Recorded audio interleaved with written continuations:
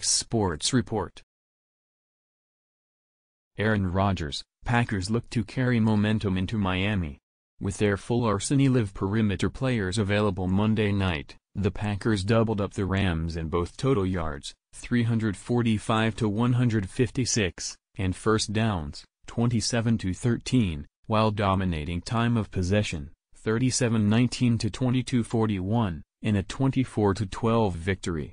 As good as it felt to build a winning streak for the first time since September, Rodgers acknowledged more will be needed to go into Miami and succeed where 5 other teams have failed against Tagovailoa Co. Even if the Packers win, the Vikings, 11-3, and Lions, 7-7, still remain.